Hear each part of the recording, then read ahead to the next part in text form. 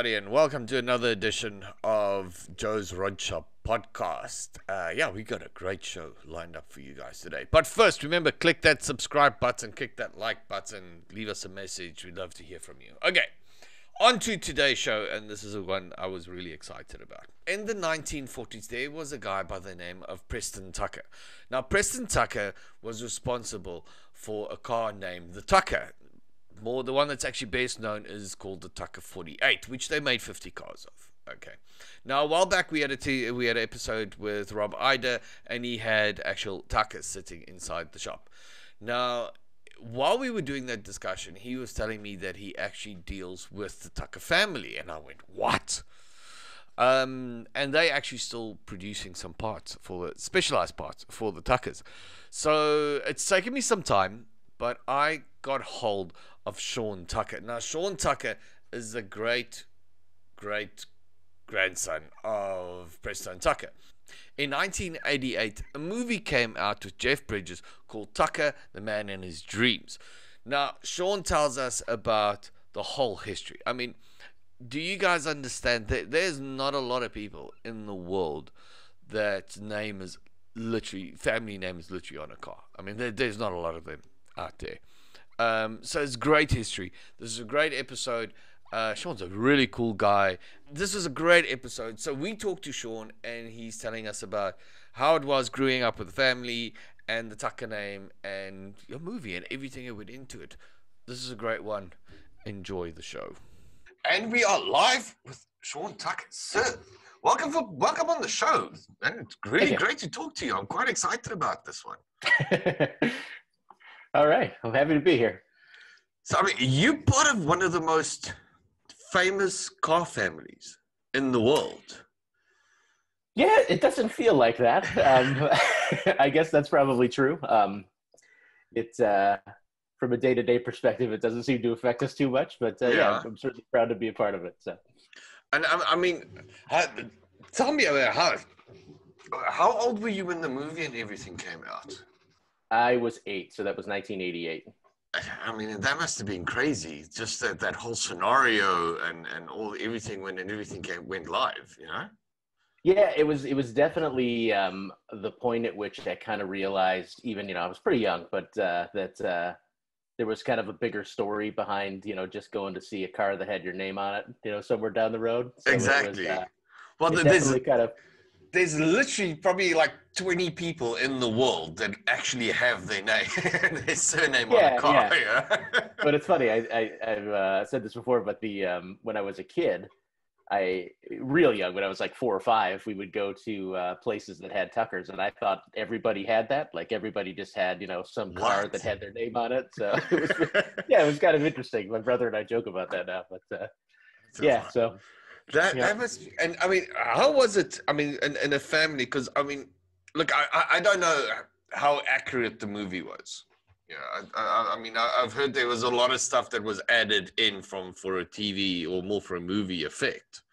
Because I mean, so that was your grandfather, if I'm not mistaken, or was it your great grandfather? Was my great grandfather. Great grandfather, yeah. His son John was my grandfather, which they definitely made some adjustments for the movie. They're short one child, so Preston had one more child. And my grandfather, during the building of the car, was a teenager.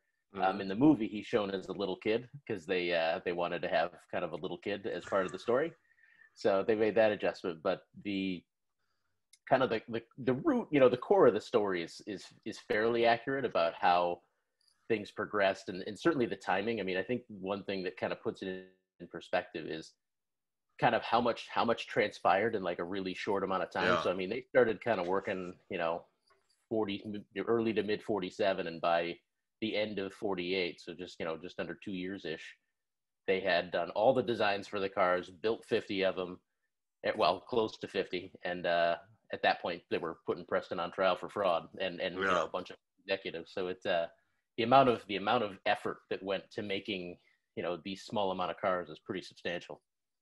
But I mean, that roll on from there, I mean, that must have had a huge impact, especially the trials and stuff, because I mean, that dragged on for years, didn't it? Not too long. So there was a mistrial, and there was another trial. So that kind of wrapped up in early 1950, but just the negative publicity. Even though he was found innocent, obviously the company was in shambles. But it certainly was. I mean, they destroyed the company completely. Yep. I mean. Yeah, but I think from a family perspective, everybody kind of scattered. So I don't think it's remembered as really a great thing for those folks. And even to this day, we don't really have Tucker family reunions. I think that event, I think, really kind of separated everybody. And only recently have we kind of reconnected with some other members of the family to kind of go, hey, we're still out here. So, but that brings me to the next step. Now you've started working with Tucker again. Am I right? Yeah. You start. I mean, take us through the process. So the court case has gone through. Everything basically has gone for a ball. I mean, but your family and stuff, you guys are still in there. I mean, were you guys continuing? How can I put it? Was there like a lot of parts still left? Were you guys getting contacted by people that still wanted the cars and built the cars? What was the process after that? So not really. There was certainly a period after the company closed. There was a big auction where they, sold everything down to, the logo on the car is intellectual property. I mean, they sold everything. So from about, that period in the early 50s, Preston started working on another car called the Carioca just after the Tucker 48 was over. And we're actually working on building that car now, but we could talk about that later. Nice. But, that'll be a really cool one. But all the cars were basically just prototypes, right? So I think sometimes people's perception is there was, a production run of 50 cars. And when you start looking at them, especially when you're doing like a restoration or getting into working on one, they're very much prototype. So really? There wasn't a whole lot of, like stacks and stacks of production parts left over because everything was kind of made on a prototype basis. So there was a few leftover bodies. Some of the parts you can find are shared like from other cars, but really not a lot. So the process of kind of getting back into it was from scratch. So it wasn't, we couldn't like, prop open the old Tucker barn and just start pulling parts and things out. So that it certainly didn't work like that. So it's lots and lots of effort to remake the stuff that we can't get and, try to track down the things that maybe we can. Because I first heard about you guys from Rob Ida. I mean, and I think he had a Tucker in the shop at that stage, which he said actually still had the most pristine original interior out of all of them. Yeah, we're just about done with that car. So that car is number 34. Yeah. And it's got a completely original interior, which is shocking because it's they're wool and they don't tend to stand up very well. It's wool broadcloth, but so we've got that one right now that we're working on. We also have two more. We're working 44 that we did a restoration on a couple of years ago is back just for some work, but then we've also started doing a restoration on Tucker 29. So that one's pretty special because that was Preston's personal car. Wow. It was his test car at the factory. Yeah. That one's pretty neat. But that must be amazing for you guys to still be working on that car. It's like eerie. Right, yeah, and it's funny because like it's I wouldn't say it ever really wears off, but it's certainly you kind of sit back and go, like how did this happen? So it's certainly not something we take for granted. It is a little eerie. That's a good word. Years ago, I was at a guy's shop, and he worked with Ferrari years ago, and he worked, and Ferrari was doing test racing, and we were having a conversation. He says to me, "So, who's the best race driver like ever?" And but as he's talking, he opens the cupboard and he takes his box out, and I'm like, "Oh, for me, the best driver ever was Ayrton Senna." And he takes the cover off and he hands me Ayrton Senna helmet. Oh, wow. And he hands it over to me, and I'm taking it, and because I've seen a lot of replicas, and I'm like, "Wow, where did you got this?" He says, "I got it from Ayrton Senna." The source, right? And I've got my hand inside the helmet, and then I go, his head was in here. And I'm saying this story because on your side, you're sitting behind the car, and your great grandfather. This is what this was his car. This is where he drove. Yeah. You know, this was everything.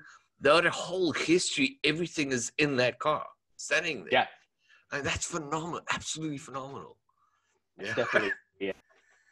Now, Take it for granted, right? It's a weird situation, but certainly a cool one. So now, what's the new part? The parts that you guys are recreating. I mean, what was the demand? Because I mean, you started using 3D printing, and if I understand correctly, to try and replicate, or are you guys trying to replicate it as it was done originally? So it kind of depends on the part, right? So it's we kind of use a whole bunch of different technologies depending on what kind of needs to get done, and it's an interesting predicament because I mean the cars have quite a bit of value. They're pretty valuable. Yeah. When you think about $3 million, I heard the last time. Yeah, one sold for 3 million. Yeah, they haven't gotten quite back up to that yet, but we're hoping they will. But it's a bunch of money. But when you look at the quantity of parts on a whole car, exactly, if you had to remake everyone, especially from a production tooling perspective, I mean it's not even close. So you just can't do it. So when you think about little pieces like the little plastic knobs on the dash and things like that, we can't spend $40,000 per mold on making something like that, especially when we maximum we'll ever need is 50, right? Yeah, so exactly. You got to kind of get creative and figure out, well, how the heck am I going to make this stuff? So sometimes we're able to do some similar process to how the real parts were made, whether it's like a metal casting thing or something like that, because those we can do pretty cost effectively in small quantities. But when it comes to especially plastic parts, we use a lot of 3D printing. We use a lot of different kinds of 3D printing. So I'm pretty so cool. Yeah, it's and sometimes you use like 3D printing as a final part, and sometimes you're using it as a tool kind of to get to another step. So for instance, those little plastic dash knobs I talked about, I print those on a 3D printer, but then I actually mold them in plastic, like a urethane plastic, so that I can do it in color, and it's durable, and then I can put little metal inserts and things in. So it's a phenomenal amount of time. But I guess I'm lucky in that case that I'm a Tucker, because if it was just strictly an effort, it would totally not be worth it. But at the same time, that is a true Tucker part, because it was made by a Tucker. Okay. Yeah. You can't get. I do not can't get see. Anywhere else, yeah. I do not see anyone in the Ford family going in there and turning out a gear knob for a Mustang. Okay. I'm not. They'd probably have a pretty easier way to do it, because they could just throw some money at it. But I don't know. Yeah, I think that makes us a little bit unique. Yeah, for sure. Exactly. It makes you complete. So, what is the other car that you want to talk about? Now, this is another car that was also produced through the family. And which one was this? Yeah, so it was actually never produced, but after the Tucker 48 demise and the demise of the whole Tucker Corporation, Preston was working on another car called the Tucker Carioca. Yes. And isn't that the one that Rob Ida's working on as well? Yep. Yeah. So we're working on it with Rob. I've seen sketches of that thing. That thing is beautiful. It's pretty wild. Yeah. That's the where the what was it? The fenders move everything along with the car. I mean, that was the original big design. If I'm not mistaken. Well, that was the Torpedo, which was the first one. This is one afterward, which is it's a little 2-seat convertible. So there's actually an article in a magazine called Car Life. It was written in 1956 that Preston wrote himself about this car. And it's a pretty small car, so it's a 100-inch wheelbase, so a little bit shorter than a modern VW Beetle. I'd love to get my hands on that article. They're out there. It's pretty cool. But definitely. We're trying to do this one completely in the style that they did before. So we've got the whole body 3D modeled, and I actually just finished with some help from a friend of mine cutting out a full-scale 3D buck so that Rob could start shaping sheet metal over, and then we kind of did the research of what existed in those magazine articles and stuff with the technical details. So there's no actual engineering plans, but referenced an air-cooled 4-cylinder from Franklin and some of the suspension details and things like that. So we're taking kind of the concept of what was discussed in those articles and turning that into technical details to actually make the car. So you guys are trying to build this as historically correct as you can. Yeah, we're trying to take the original theme of what they wanted to do and keep that intact. Yeah. Oh, man, that's gonna be amazing. Hey, absolutely, it's a fun amazing. One. It keeps it the whole process of figuring out, well, what the heck were they going to do here? Is really interesting, because it's the body's kind of the most striking part. When you get to the smaller parts like the transmission, and you're starting working out, well, hey, if they put the engine this far back, how the heck are we going to get an axle in there? Exactly. So and kind of figuring that stuff out is pretty fun. Trying to figure out the technology. I mean, you're trying to figure out technology from 50 years ago on. Yeah. So 56. Yeah. Well, more than that, right? So 60. Yeah. 56, 60 years. Well, ago, I suck at math, so yeah. I'm no good. Don't worry, I'm not that great either. But is your plans just to produce that one, or is that something you guys want to get into mass production again? We're not really so much interested in mass production. That sounds more making the same thing over and over, just from a creative perspective. Just isn't that interesting. You should just make 50. Yeah, we could. Yeah. We're gonna start with the one and see where that goes. So the one is hard enough. So. I mean, look, if you guys are starting to do this every time, just build 50. Yeah, just stick with that's where you could get to, and that's where you stay. I think that's a great idea. Yeah, 50s even from a scale of just the space you need is different. Exactly. Look, I mean, I deal with we've got Backdraft Cobra and all those guys here in South Africa, and I've been through their workshops and stuff. And I mean, the amount of floor space they need. I mean, and trying to get through everything.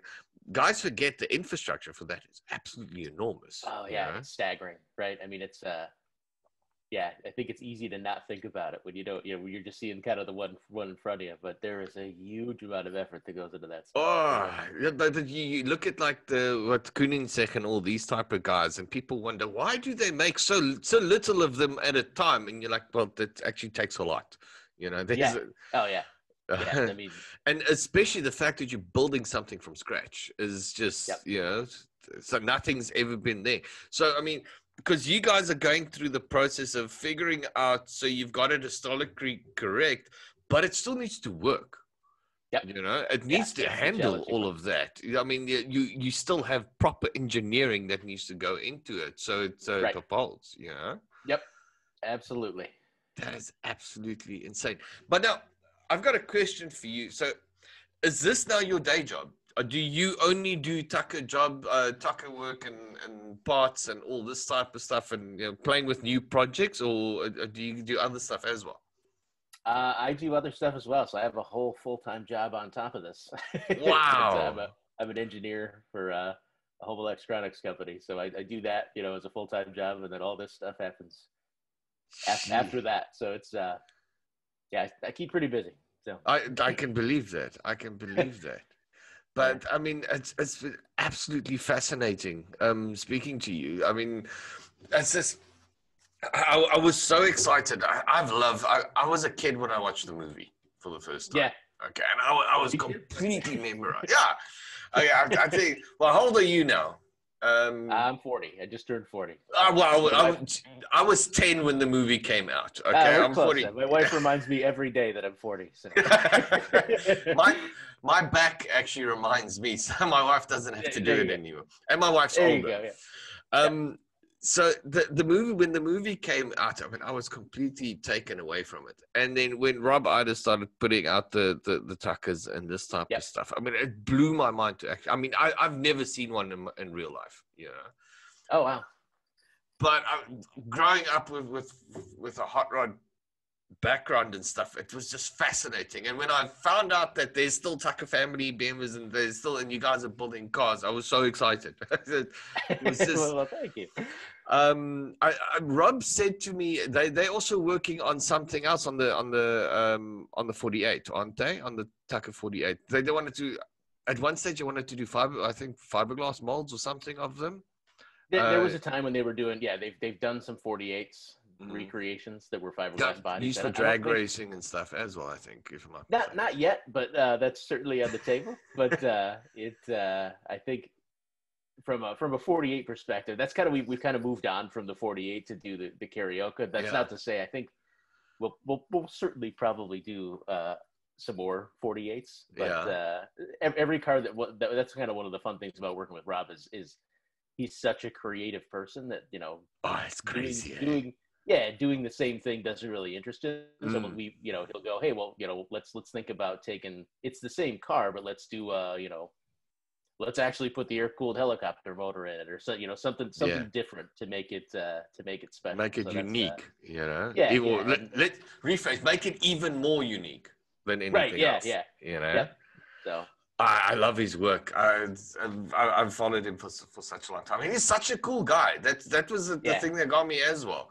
You know, social media, we see these guys and we idolize them.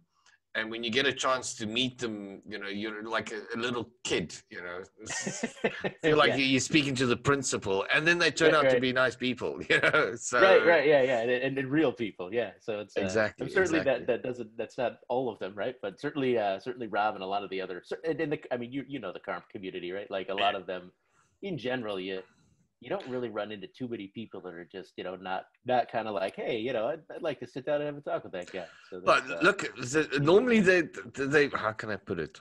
They keep you at a distance until you start talking about cars, and then you've got you know. Yeah, that common interest, right? It takes that a Corvette drives past, and you're like, you know, is that a 62? It's a 64. Oh, okay. And then the conversation goes, and then like 4 hours later, you know, everything is done. Right. Yeah. Sean, listen, I'm not going to keep you anymore, but thank you so much for talking to me. This is no problem. I enjoyed it.